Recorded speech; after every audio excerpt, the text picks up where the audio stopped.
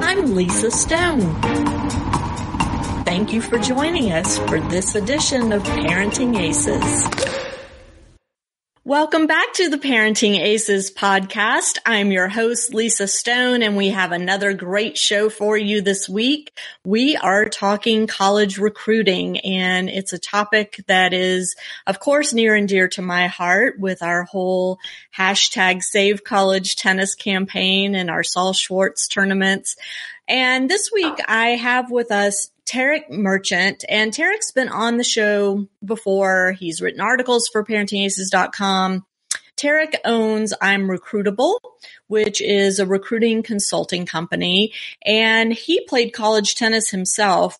He grew up in Canada playing tennis and went on to play college tennis in the U.S. He had a full ride, and that was pretty awesome. He has kind of done the gamut. He's played D2, he's played D1, he has graduated and gone on to graduate school where he decided not to play tennis while he was pursuing his studies. And now he's running IMRecruitable to help other junior tennis players go through the recruiting process. Part of that involves running college recruiting camps, collegiate exposure camps. And we'll hear Tarek talk a little bit more about that once we get him on the line. But I am just so happy to have him with us again. It is the day we're recording is signing day, spring signing day for college tennis. So there are a lot of announcements coming out online. Tennisrecruiting.net has been publicizing all the latest signings. So it's a pretty exciting time in college tennis. So without further ado, let's get Tarek on the line and we'll jump right in. Tarek, thanks so much for joining us. Lisa, thanks for having me again. It's always a pleasure to be on your podcast. Well, I consider you now one of my go-to recruiting people. You and I stay in touch even when you're not on the podcast or writing articles. We email back and forth and try to help each other out a bit. And I have a lot of respect for what you do and how you work with junior athletes to help them through the recruiting process. So I'm thrilled to have you back on the podcast. Thank you. Much appreciate it. And likewise. Appreciate what you're doing for the parents and for the junior players, and your passion is just amazing to see somebody taking their own time to really help people navigate the process through junior development into recruiting, college tennis. So thank you for all the work you've been doing. Absolutely. And you know better than anybody, this whole college recruiting process is absolutely brutal. There's so many misconceptions out there. There's so much misinformation out there. And so it's great to be able to chat with you and hopefully clear up some of this stuff that parents are dealing with. And, hopefully some coaches are tuning in because the junior coaches need this information as much as we parents do, right? Absolutely. Absolutely. And that's what we're doing, right, Lisa? Between you and I and some people out there, we're trying to help these players and their families navigate the process. It's not easy. There's a lot of, you can call it fake or misconceptions fake about news? The process. You know what I mean? This whole fake news thing's been going around Facebook with the whole elections and everything. And similar, there's so much information now that's getting put out on social media and different content mediums that we're hearing so much more. And actually what's happening is more people are getting even more confused than they were before. And so most of the calls I'm getting now from parents and athletes is like, oh, but I heard this, I heard that. And I'm more confused than I was a year ago, 6 months ago, 2 months ago. And what I've realized over the last few years, and I've been in this business a little over 10 years now, is that, it's almost getting worse. And we're supposed to simplify it. We're supposed to be using these mediums to help people get the information they need. But instead, there's so much information. There's too many people trying to be recruiting experts. I don't even consider myself an expert. I think that's up to other people to determine what you do. But what I look at is people who are in the industry all the time. For example, you're out all the time, meeting parents, players, going to college events, going to junior events, talking and interviewing, whether it's development coaches like Todd Whittam and his player Ronnie Holman and his family recently. And you're learning and listening to them. And so those are the types of people that people should be gravitating towards and understanding, what they need to do versus everyone who just has an opinion. And I think that people are entitled to their opinion, but it's a very fine line between an opinion and actual facts and knowing how to navigate. Well, and to add to that, it's every single potential student athlete's journey is different, right? I mean, every kid's got different wants and needs. Every kid's got a different balance between their academics and their athletics, what they're looking for in college, what their goals are in college, whether they're tennis related goals or academic goals. And so to kind of take one person's experience and extrapolate that across all junior tennis, all college recruiting would be ludicrous. I mean, we know that we can't do that, yet we keep doing that. We take one person's experience and try to apply it to everybody. And interesting that you brought up the podcast with Todd and Ronnie's parents, because I think it's really important for people to understand that that is one family's journey. It's a family that has means, and so they could take a different pathway than maybe somebody else who doesn't have the money to spend to send their child to live with a coach in another state, and travel all over the country playing tournaments. So I think it's really important that we continue to have these conversations, Tarek, and to help the listeners understand that their family's journey may look very different from their next door neighbors or even their kids' doubles partner's journey. And everything needs to be individualized. We need to look at each player and each family individually and not try to lump them into a big group. Absolutely. 100% agree, because it goes right from developing a player. And, the best coaches in the world will talk about a player's strengths, weaknesses, their talent level, their work ethic. They'll talk about the ways they can communicate with them. Even on the ATP level and WTA level, like you'll watch these announcers on when they're doing the Grand Slams and large tournaments, they'll show inside ways of now how they're coaching them. And they will talk about how one player is completely different than another player, and the way they coach them and the way that they help develop them was completely different, even though that coach has a specific, method of teaching. They're still doing it differently. And it's the same way when you go into college recruiting.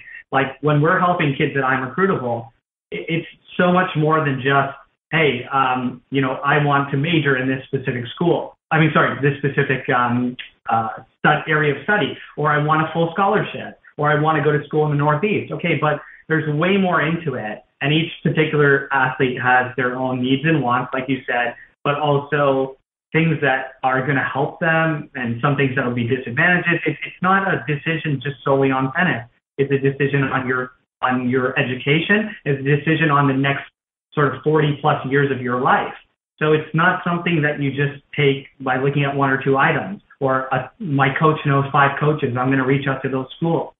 That may not be your fit. You've got to spend time. And I think, to your point again, is people end up taking someone else's journey because they try it themselves and they don't first set up a game plan, but they think it's so complicated, and then they just revert back to what's easy. And that's where they get stuck, because they may have started too late and now they're panicking. They may not want to do all that work. They may not understand it, and they don't know where to go. They may not have the resources. There's so many reasons for that to happen, but it absolutely happens. And most of the time it results in a not so great of a decision, and they realize that throughout their years. Some make the best of it because they have to, but a lot of them will have some regret.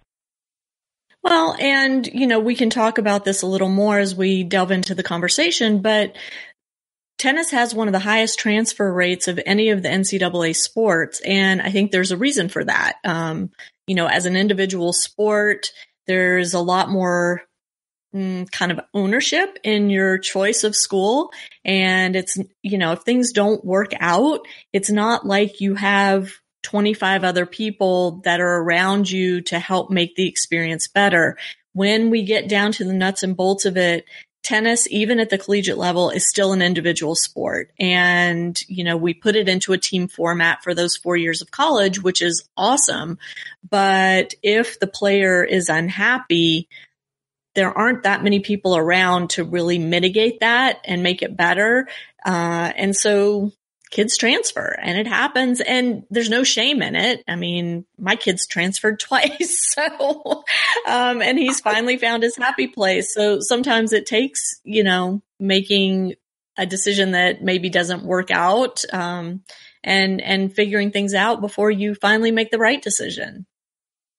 Yeah, I transferred. Your kids transferred. We've talked about that off the record before. And, sometimes that just happens. That's evolution. Like for me, there was a time when I was in love with tennis, fell a little bit out of it, was doing other things with my life in my last 2 years of high school. And then I went to college and I sort of kindled that passion, and I excelled. I excelled to a point that probably 1% of kids would. And I started winning matches, and I started enjoying it, and I started putting in a lot more effort. And then I realized, okay, I've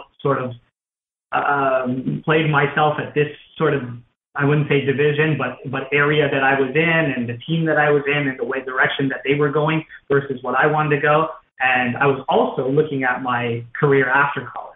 As good as I was doing in college my first couple of years, I was more concerned about the academics and the job opportunity afterwards. And I would say that's probably had a 60-40 or even 70-30 decision on transferring. Because, I was in New Mexico, and the place where I was at was a very small town, and there was no real big companies and jobs that I wanted to do for what I like. And so moving over to Florida, Jacksonville, a city that has a few million people, was a better opportunity for me. And so I think that's normal. And yes, you have less attachment being an individual kind of sport. It is still a little bit me, and I do love the team aspect, and it was hard for me to leave the teammates that I had there, but at the same time, I had to look out for what was best for me, right? Sure, absolutely. So let's dive in here, and let's start with looking at how student athletes can increase their exposure to college coaches. I mean, if you're top 25 in the country in your recruiting class, you're probably being seen by everybody. But if you are below that, and I know that doesn't sound like a big number, but I mean, and correct me if I'm wrong, Tarek, but if you're below the top 25 or so in your recruiting class, you have to go out and really make the effort to be seen. Yeah. So let's break it down like this. Kids who are playing in America or internationally, okay, let's talk about the U.S. first. So in the U.S., you have the national tournaments. You have Kalamazoo, you have the clay courts, the hard courts for the girls. You have all those winter nats. You have all those events where college coaches are able to come, a large number of them, to view players. So you're getting exposure. And so, the clay courts, for example, the boys' clay courts now in Boca here has a little bit more reach of players. The number of the draw size that they have with the qualification and the main draw allows for more players to enter. But I'd say about the top 100 players, 150 players can get some exposure and visibility between in coaches in the men's and women's side. Mm-hmm. But and internationally, ITFs will draw crowds, Orange Bowl tournaments, Eddie Herr, those large events will draw coaches to come, and you will get exposure. But you're right. Outside of that, you're looking at not getting a whole lot of exposure to these events. And what happens with the top 25 kids is that they're pretty much getting recruited regardless because they're just that good, Right. And so everybody wants them. Everybody outside of that, you're right, they got to work a little bit more, which means going to the tournaments is one thing, but usually if you're outside the top 25, most of the time, top 50 and even outside of that, you're not getting deep into the draws. So even if coaches are there, they may see you, they may not be able to see your first round or second round match, and you may be out of the tournament at that point. And so if that's the case, then you don't have the visibility, right? So it's just thinking about all those scenarios that pop up. And so usually the kids in the top 25, they're going deep into a lot of draws. So coaches are seeing them, the visibility is there so often.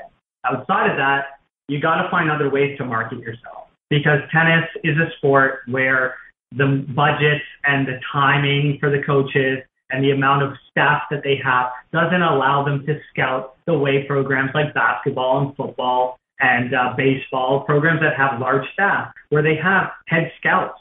Like on a tennis team, there's no such thing as a head scout, right, Lisa? Right. So right, yeah. It's like it's the head coach, it's the assistant, and in many times the assistant is, a full-time, but in some way part-time. I mean, a lot of assistants are just using it as a stepping stone to get the bigger job because they're having, the pay isn't great. It just isn't. And so there are some programs that are, and that way you get 2 head coaches, and it's pretty awesome. But the ones that aren't, like, with budgets and the amount of time that they can spend on the court, like, you're just not getting the amount of exposure that you want to get or should get, you can say, but that's just the reality of college tennis.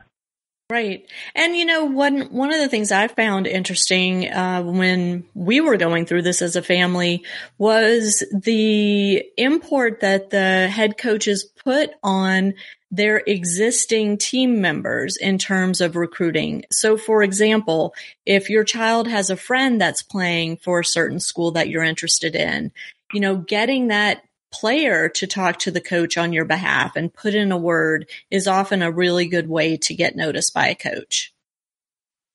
Absolutely. Yeah, that's huge. Like my buddies at Georgia State, Coach Brett Ross, when he was over there, who recently left, and now Johnny Wolf's there, who's his assistant, doing a great job. They got a top 30 ranking. I had a boy that I was helping out who ended up going there. And because of that, I stay very close with them. And Brett would always tell me, like, how powerful for him in his school situation, because they don't have the big name school that the Georgia and the Georgia Tech, especially in that area. They're getting the kids that can't go there. But I said, well, how'd you get so successful? How'd you get into that top 30? And he's like, one of the big things was the players on my team that bought into it, and I was able to recruit and sell the program well. And once we got that ranking and we were doing well, they were telling their friends, and then they were bringing them into me.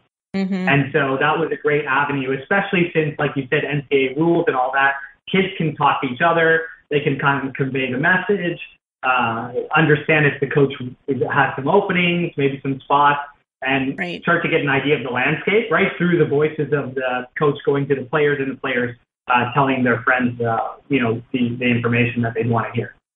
Plus, it's a great way for a high school player to learn kind of the inside scoop about a school. Oftentimes if they have friends on a team, they're hearing very different stuff than when they go on an official visit and meet with a coach. Absolutely. I mean, I make sure every single kid that comes in my, sort of vicinity, or that I have a chance to talk to, I encourage every single kid, and actually I demand it, that they must speak to more than one player on the team not with the coach around, just on a personal sort of side level, trying to get to know them first and then asking, so how's it really like? What do you think? And then listen to what they say and take everything with a grain of salt and realize some kids are going to have better experiences than others. Some kids are going to be pissed off at the coach because they don't play in the lineup or have their mandate. But just to get an idea, how is the overall feeling of the team? You get that when you go visit and you just watch and you observe how the team interacts with each other, how they interact with the coach during a practice, during a match, and then you ask them individually, so how do you feel? And I think that is probably the most important piece when you go to visit the school in terms of understanding. Because you can look at a school and there's a lot of beautiful looking schools. You can go to the admissions and you can hear a great rah-rah speech from the admissions, why, this is the greatest school, why their alumni network's amazing. And you know what? Rightfully so, a lot of colleges have unbelievable ecosystems, right? Sure. So that's all great. You can go and check out the facilities. You can see for yourself. But what you don't know is that insider information. And I think that's the make or break for feeling like whether you're really going to enjoy it or not. And understanding that a conversation with the team captain may be very different from a conversation with the number 8 guy on the team or 8 girl on the team, right? Absolutely. Got to talk to more than one person. Got to talk to as many people as you can. get everyone's opinion. Why not, right? Like, you're there. Why not just talk to everybody and ask them all individually or a couple in a group, like, how's it going? And you will get the answers that you want, for sure.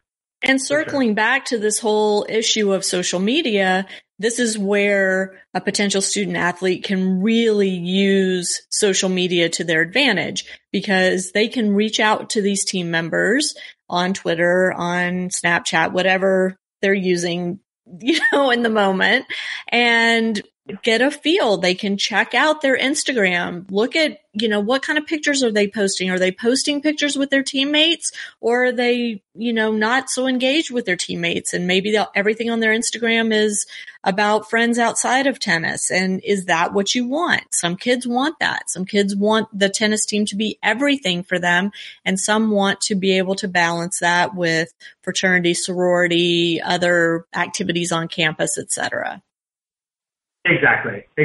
Like you said, everybody's different. That's what we said in the beginning of this podcast. Yep. And that's what it comes down to, that you do your research, you figure out if you jive with that team or not. And there may be players that you do and don't, and you do your research. Yeah. Social media, like in different divisions, they have different rules. Like, some coaches can't connect you to players. So like, connect yourself. It's so easy. All you do is have to go on a line, and you're probably going to make friends with them anyways at some point, because you're going for a visit. It comes down to that point. But like, yeah, just add them, talk to them, DM them, and you're going to get some answers right away. And then, like you said, look at their feed.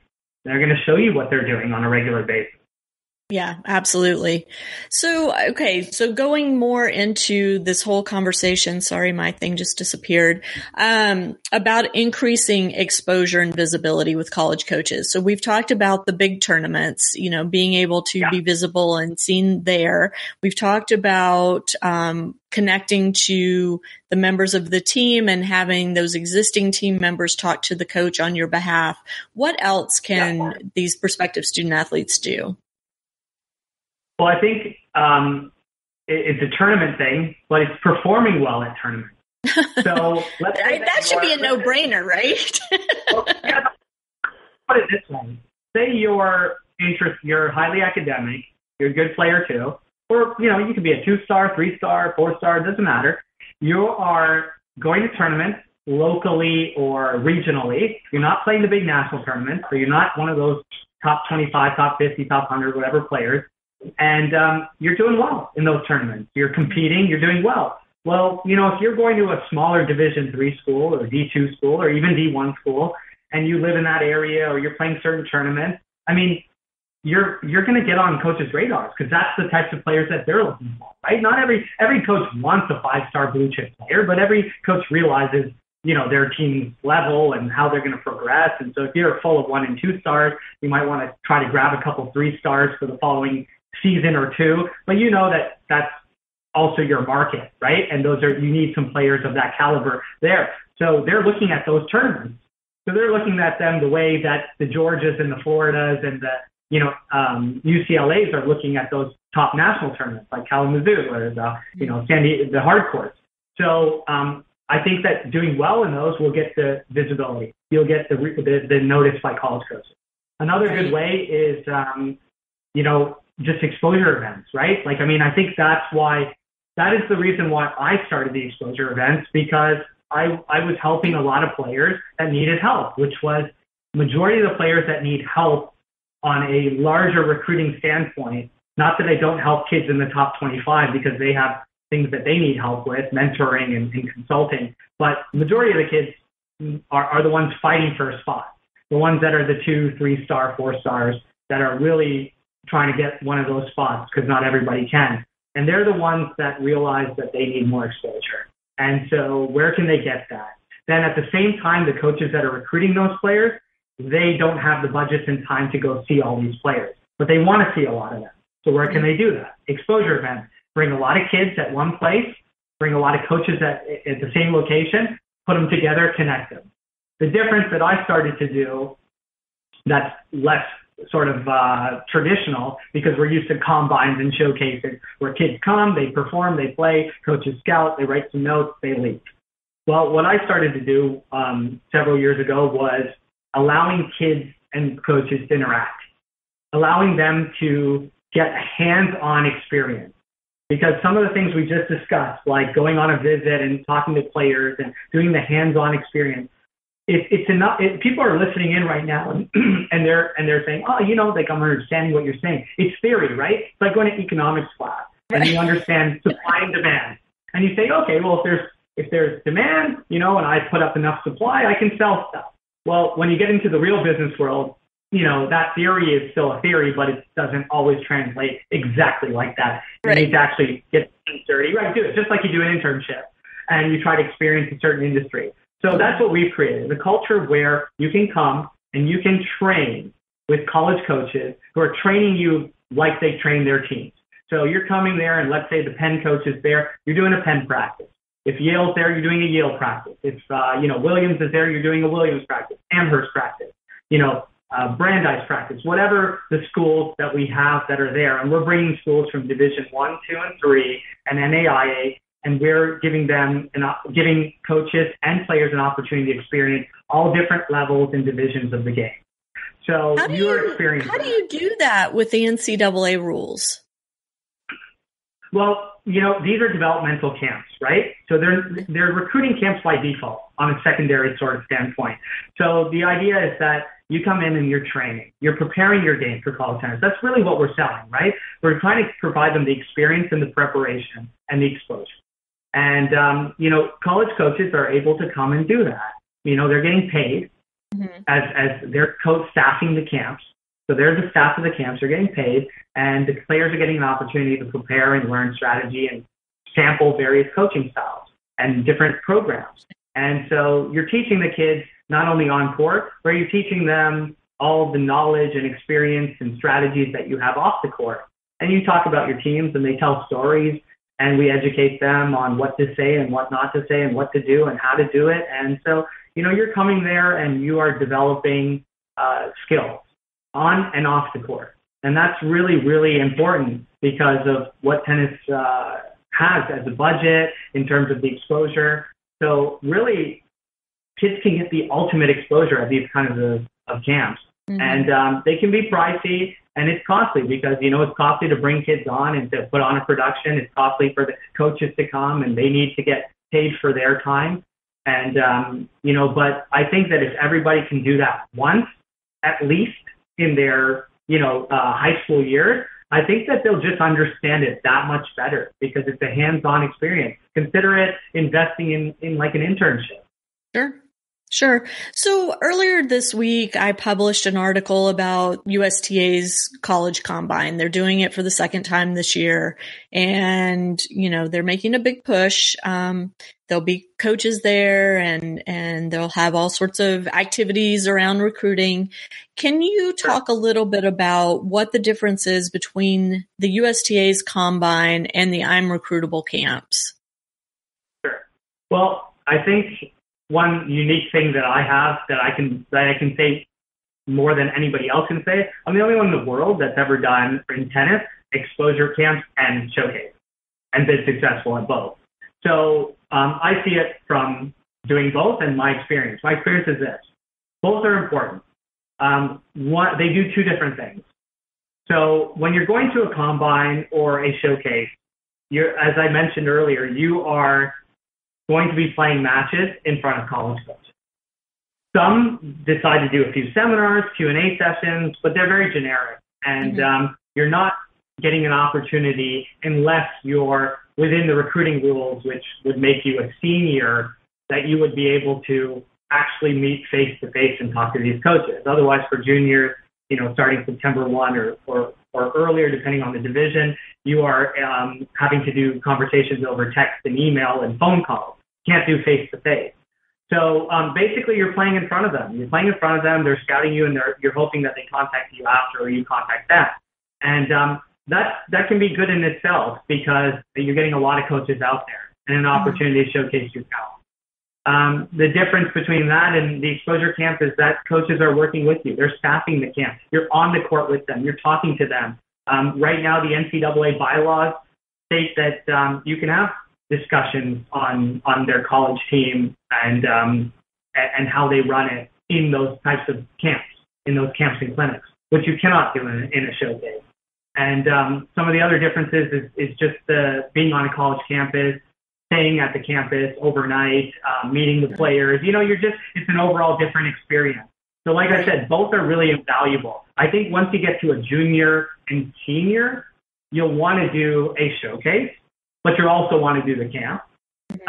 For the younger kids, you definitely want to get a camp in there because that's going to help you understand where you're at today, what the coaches are looking for you in the near future, in the long term, and what you need to do to prep yourself for that. So if you're a rising ninth grader, and you're coming to one of our camps this summer, what are you going to get out of it? Well, aside from what I just talked about, you're also going to understand, look, if I want to go to this type of school, like if I want to go to Penn, I need to have these grades and I need to do this, on my tennis level, and I need to communicate this way, and this is how the coaches act, and this is what they're looking for. And so understanding that from a young age also helps with development, right? And so there's very few coaches, as you and I know, similar to Todd, who understand that and know that, but the ones that need that help, that's what they're getting out of it. And even if it's somebody like Todd who understands it, for that kid to go to the camp, talk with the coaches, get the feedback, come back and report that to his coach, and then to work together to help him or her get to that level, it's huge, right? Without a game plan, you're basically just hitting tennis balls without a purpose. Right. And so if you're not auditing yourself every couple months, every quarter, every year, and realizing where you're at and where you need to be, and seeing what's realistic, then you really, and especially if you don't know where to even go, what the level is you need to reach, then you're really just shooting darts in the blind. Well, and UTR is helping a little bit with that, right? I mean, kids can go on the UTR website and look at the UTRs of the lineups of the various schools and see where they fit in, which is a great way to kind of start putting together your list. But college coaches don't form their lineups based on UTR.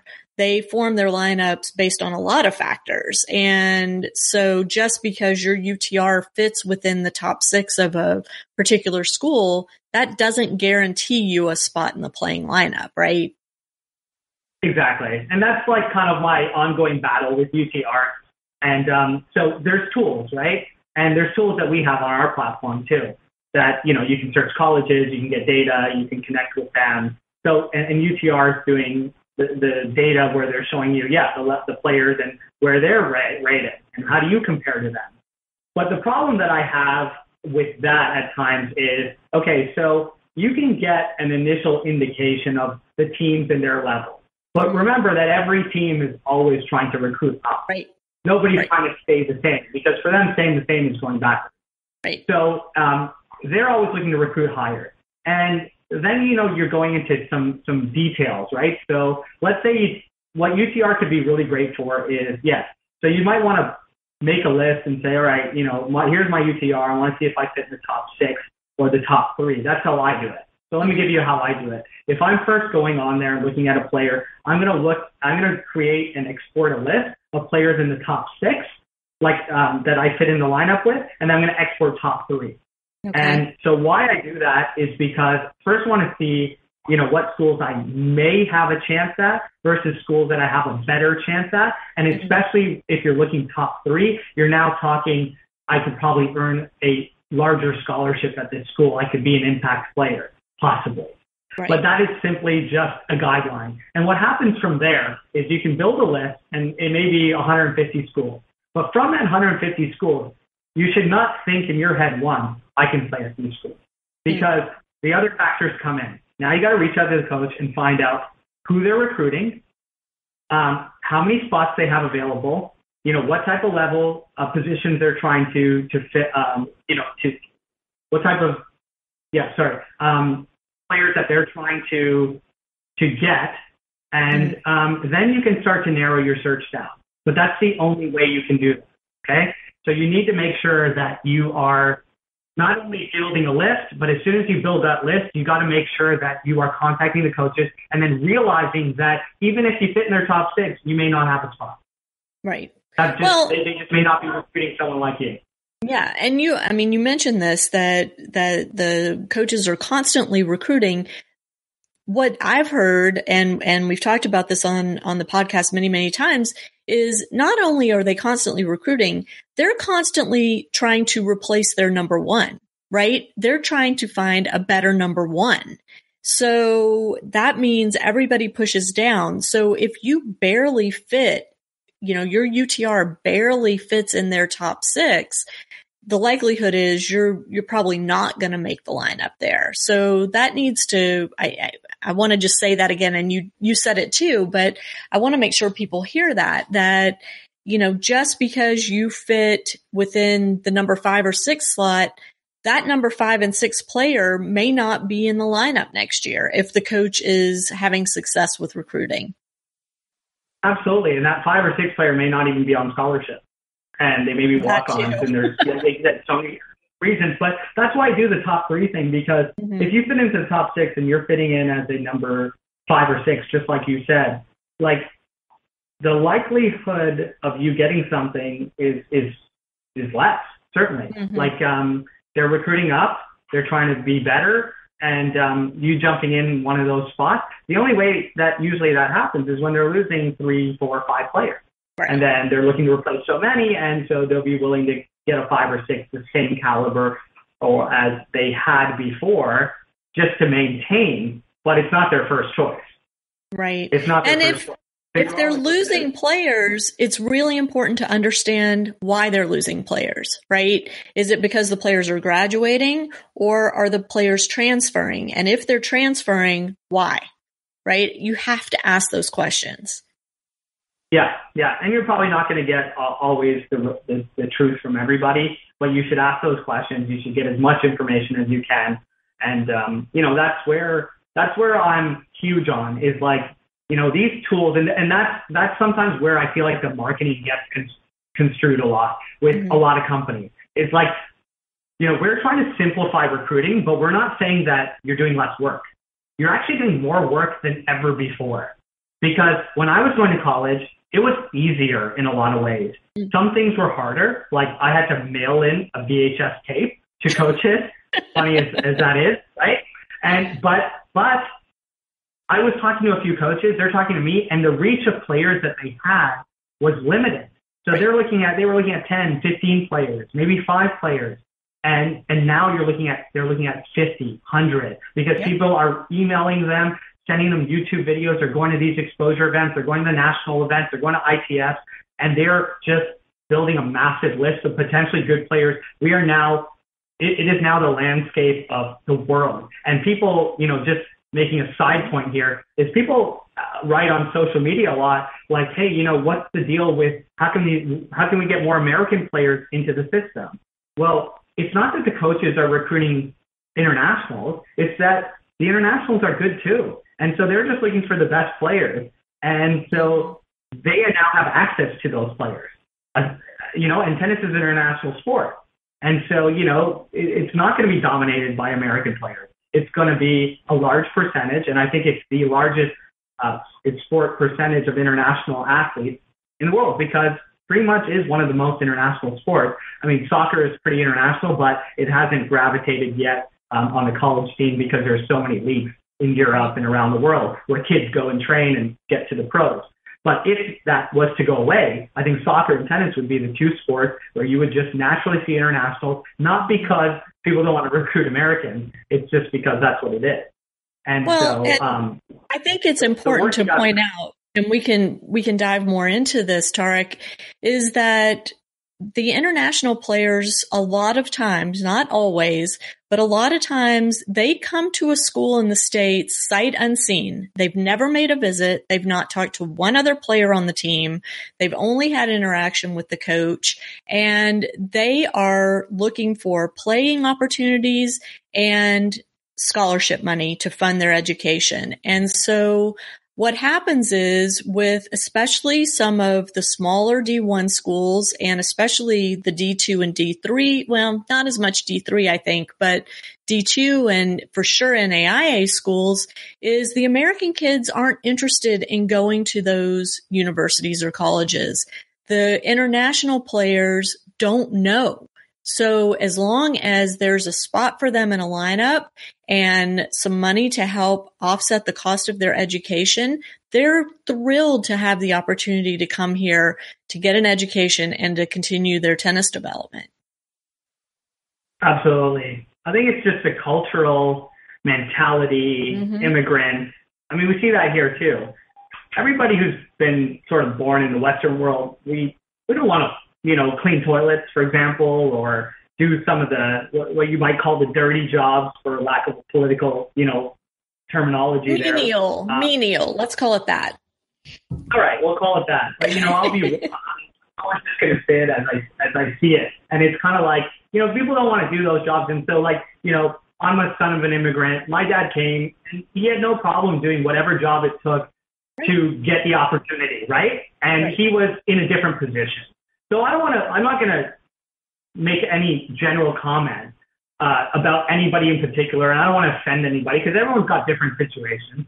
But the international kids are looking for an opportunity to come to this great country, right? That we live in, and take on this great opportunity of college tennis, and realize, I think, how great it is just to be a college tennis player, regardless of the division or the scholarship amount, or who's the best player on the team, or the fanciest school out there, and the name so you can brag to your friends. And I think that's one of the things that's getting lost in junior tennis in the United States. Yes. Is they're getting too fancy. We're getting too involved with, I'm going to this school and I want to tell all my friends. Like, how about we just get our hands dirty again, and we go out there and we compete, and we realize that there's a level for everybody, and that you want to play and you want to improve. And if that's your mandate, then it may not be going to Georgia or Florida or Texas or whatever school you consider to be sort of a high-level school.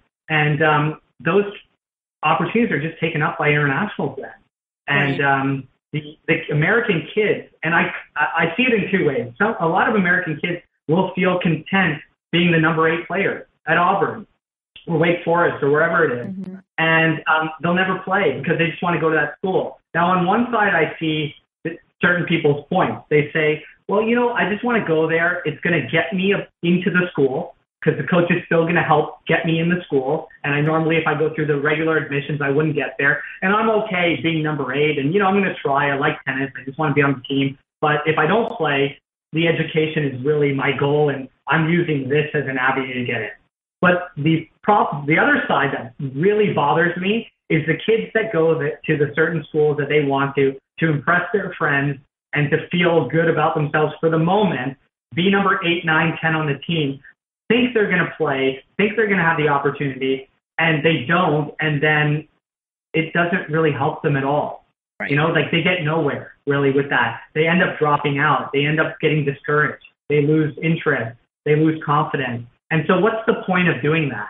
If it's not about the school, and you're having the mandate of going for the education first, and that's your way to get in. If it's all about, hey, I could go to this school because education will still be great, but I could play and I could be a contributing member on the team and I have an opportunity. Why wouldn't you take that? And so I think we're getting lost with that. Yeah, I think so too. And that kind of is a great segue into talking about some of the myths around college tennis and recruiting. And the first one and the biggest one is that D1 is the best and everything else is inferior to D1, right? Right. And I think that it's interesting because I understand when you come into understanding and getting interest in recruiting in college sports from the recruiting and business standpoint of it, you're used to seeing football and basketball on TV. You're watching March Madness. You're watching, the college football playoffs and all that stuff. And you're like in the bowl games and you're like, wow, D1, these are the schools. If I go to these other schools, like I'm not on TV and I'm not getting anything good out of it, and they're definitely the best. And with every sport, it's a little bit different. I mean, I did a little numbers for you as well that I wanted to share with everybody. But I think that we can't blame people entirely because it's the marketing. And that goes back onto, even my back and forth with UTR and other companies in tennis and even the USTA is like the way we market, we have to be very careful if we really want to help players. Because we can't say that, hey, here's a tool and it's going to, if you fit in the top 6, you're going to get recruited. Or if you come to this combine, you're going to get recruited. I don't say that for my own business. I explain how much work is involved, and I explain that these are tools to help you. So the same way with the conception of D1 and stuff is you got to utilize the tools and understand a couple things. So first you got to understand in men's tennis, there's 261 Division I teams. There's 168. And these, by the way, these numbers that I have, I get from a data resource that is the largest data provider that works with all the schools, and we license data, and we also work on it and talk to the coaches and figure out who's got opportunities and programs. So these numbers that I have are from our system, but give or take a handful, you're within the right numbers. So again, 261 we have for men's D1, 168 for D2, 333 D3 teams. Wow. Huge statistic that people don't understand. 332 on our system, and it could be a few less or a few more, Division III teams to the 260 plus to the 168 or so Division I and II. Like, I mean, your reality is that you're more likely to play D3 than you are to play D1 and II. That's the first thing people have to wrap around their head. On the women's side, numbers go D1, 332 programs, D2, 220 programs, D3, 374 programs. Wow. Again, there are more D1 teams, there are more D2 teams for women, but there's, a lot of D3 teams too. Yeah. so, maybe the reality of playing D3 is a little less than men, but everyone's sort of listening and understanding where I'm getting at with this, right? And here's another great statistic. So people think D1's always the best. Well, for the most part, your top 50 to 75 teams, yeah, they are the best of the best. That's the reality pretty much in every sport.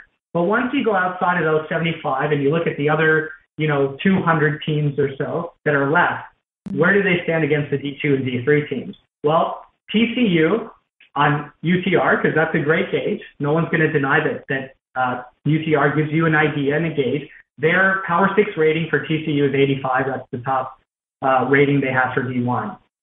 In D2, it's 78, which is Barry University here in Miami. So if I compare Barry to the D1 teams, I'm going to find out that Barry is amongst the top 75 teams in the country. Wow. If they competed in D1. So if you're saying to yourself, I can't go D1, I'll go D2.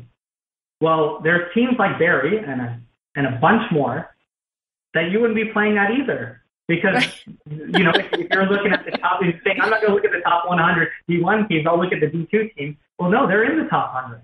Right. And then same thing for D3. 75 is the top on the Power 6 rating. 75 is Middlebury. It's the top D3 team. I'm talking men's tennis, by the way, right here. Middlebury, Amherst, and Williams all have a 75. So again, 75 puts them in the top sort of 85, 90, 100, let's say. So again, if you're saying I'm going to go D3 because D3 is the weakest division, and I'm going to go look at Middlebury, Amherst, and the best ones there. Well, they're top 100 D1. Right. So, 5 stars and blue chips players, if we're talking tennis recruiting terms now, which is a good, easy gauge for everyone, is those 5 stars and blue chips are going to not only TCU and, some of the big-time D1 schools, they're also going to Barry and the big-time D2 schools, and they're also going to Middlebury and Amherst and Williams and all the top D3 teams. Yeah. So and the reason for that is simple. It was what I talked about just a minute ago, which is the value on the education. And so there are, tennis players are looking at education. We know how difficult the sport is. College tennis, it can be a breeding ground for the pros, but it's not a breeding ground the way the NCAA is for basketball and football. The kids that are going there, there's a chance it's literally the farm system breeding ground. It's not necessarily true in tennis. A lot of tennis families are financially well off, and they're looking to say, I'm willing to pay the money. So it's the supply and demand again. Mm-hmm. The demand is on Middlebury, Amherst, Williams, and schools like that to say, I could go to, FSU or USF or I don't know, any school, but I think that the education is better at this place. And I'm actually, even though my kid is a 5-star blue chip and getting, a 50% scholarship at that one of those schools, I'd rather send him to Middlebury. I'd rather send him to Williams. I'd rather send him to Amherst. And if they are academically strong, they're gonna get academic scholarship money at that D3 school that may even exceed the tennis scholarship they would have gotten at the D1 school. Absolutely. Right? Absolutely. I mean, and this is the story, and I agree with you about the marketing, and I've had these conversations with the various organizations as well, even going so far as to suggest to USTA, who now does the top 25 college tennis rankings every week during the season, and I'm on that ranking committee, why not do the top 10 in D1, D2, D3 NAIA? Let's publish a ranking for all the divisions instead of just looking at D1, because all that does is perpetuate the myth that D1's the best and everything else is inferior. Absolutely. No, Lisa, you're 110% right. We need to do that for the sport. Like, my personal mandate, why I got into this business is to educate people properly, not to do what everyone else has been doing and trying to take, because it's easy to do that, right, Lisa? It's easy to put up what people want to see and what people want to hear, because you can make an easy sale. You can get away with it. It's what people want to see. But you know what? People need the truth now. And the more work you have to put in, it's just going to, in the long term, it's going to be great for people like you and I, because eventually when people realize, as they do when they go through the process, what we're saying is actually the reality, and that what everyone else is sort of trying to give you on a just make you feel good and make it like seem like, oh, it's so great. Well, it's not always picture perfect. It's not always great. And so once they figure that out, they appreciate what we do. And I think the biggest problem that I have in the industry is, like, it takes a lot of hard work and effort. I work twice as hard than others do. I really do, to give that information and to explain it, and to take something that's not easily marketable or easily explained and to show people the right way. And that's the problem. People don't want to do that. And that can be, and that can be my problem sometimes with USTA, for example. Like, be good at what you do and put in the effort. Because if you half-ass it, it's just not going to work. Well, and, we're not doing tennis any favors by continuing to tout D1 as the end-all be-all of college tennis. We are, I think, discouraging people when they find out that either A, they can't get recruited by a D1 school, or B, maybe they can get recruited, but there's no scholarship money available to them. And so to understand what's available at D2 and D3, and again, and also NAIA, which, we've got Georgia Gwinnett College right here in the Atlanta area, and they can compete with any top program of any division in the country. They've got an unbelievable team. So making sure that families understand these various options, and to get away from this whole idea of, if you're not playing D1, you're less than. We've got to keep pushing that message, I think. And that's one of my missions. I'm a big convert to D2 and D3. And I think for my own family, my son might still be playing college tennis if he had gone that route instead of going D1. Yep. It's just a reality. You've got to understand that the majority of the players are playing D3. Yep. And D2 and D3 combined over D1, right? And so if that's the case, then we got to make sure that information is out there. And so I spend a lot of my time with players who have, sort of gone with what they hear and see and thinking D1, and then they don't get those. I spend so much time trying to pump them up about D2 and D3 and educating them when they've been deflated because they think they've lost. And really, they haven't lost at all. And so you're right. The message has to be from the start, like, hey, D1, D2, D3, no matter what division you're playing, you're getting the college tennis experience. And as I just stated in my facts, you could be at Middlebury, Amherst, Williams, and you could be playing at a top 100 D1 team if you wanted to. right? And so that doesn't mean that the caliber is any less. It doesn't mean that the training's any worse.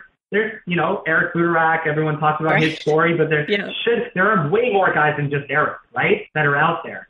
There are a lot of guys out there and girls out there that have had success at the D2 and D3 level and have gone on to do great things. When a lot of them, because of the landscape of D3, especially being highly academic, a lot of them could, but just don't. They choose not to, Right. But they could. And people don't know that because they didn't do it. Right. Because they decided not to go join the Pro Tour and play the Challengers and all that stuff. But I guarantee I would, every year you could get a group of D3 players that could do really great on the tour, but just choose not to. Right. Right. Well, we're down to our last few minutes, so I wanted to just give you an opportunity to tell the listeners how to get in touch with you, how to sign up for the camps. And I want to just put out there that you have generously offered $100 discount to any of the Parenting Aces community that wants to attend one of your camps. And they just need to use coupon code PA for Parenting Aces, and that is valid through May 15th of this year. So thank you for that. That's a really generous offer, Tarek. I really appreciate it. Absolutely. Look, our mission, my mission especially, and my company is to educate and give the players the opportunity to get to college. And however we do that through our products and services, that's what we want to do. So with families, and that can use a little bit of a discount, we want to offer that back to you guys. And I think, for the listeners out there, you got to subscribe. If you haven't subscribed properly to Parenting Aces, you got to, because Lisa's, on a mission to really educate you guys and help the parents, especially, get this done. So I want to direct your attention to both of us to get in touch with me and our camps. You can go to collegiateexposurecamps.com. And you can find all our summer camps that are happening this summer at the University of Pennsylvania and Yale University. You can go right down to the Contact Us form if you have questions. If you want to reach me personally, you can access me right there. The message will get to me. You can go on IMRecruitable.com and you can access our online recruiting network where you can access the information, some of the stats that I was giving you today about finding colleges, roster openings, building your own player profile, communicating with coaches. That's a really cool tool that we've recently developed that will have a real big impact over the summer and into next year for players to really manage and navigate the recruiting process. And, I just want to thank you, Lisa, for having me again on the show. We just want to keep educating parents and players and letting them know how they can best navigate this, what can be, a difficult process. I think the one piece of advice I'd love to give to your listeners out there today is put in the work. Put in the work and start early. Start the process. We let rising 8th graders come to our camps, and a lot of people will write me and say, oh, isn't it too early? It's not, because you're getting preparation and education, as I mentioned earlier in the podcast. It is all about understanding the landscape, getting the experiences, in action, and then doing your research, using the tools. The more you know about it, the better you're prepared, the more opportunities you're going to have. And so parents, get out there, help your players, help your students and your children get educated, educate yourselves, and make sure that you put in the effort, the work that needs to be done. It's harder now than it was yesterday. So because of the amount of competition you have. But I think that if you put in the effort and you do the research and you utilize the services tools and listen to people like myself and you, Lisa, they'll be way ahead of the game, and they'll get those opportunities and they'll have a great, successful college career. Absolutely agree. 100%. Couldn't have said it better myself, Tarek. Thank you for that. To my listeners, we will have links to Tarek's websites. We'll have his contact info there and also the information on the camp discount. So be sure to check the show notes for all of that information. Tarek, thank you so much for doing the podcast again. And we'll have, an ongoing conversation with you. I suspect you'll be back in a few months and we'll do this again and talk about how the summer went and what's on tap for next year. And to my listeners, thanks so much for tuning in, and we will catch you next time on Parenting Aces. I'm Lisa Stone, and you've been listening to the Parenting Aces podcast. For tennis parents, by a tennis parent. If you like what you've heard, please subscribe to us and write a review on iTunes. For more information on navigating the junior and college tennis journey, please visit us online at parentingaces.com. Thanks for tuning in and sharing us with your tennis community.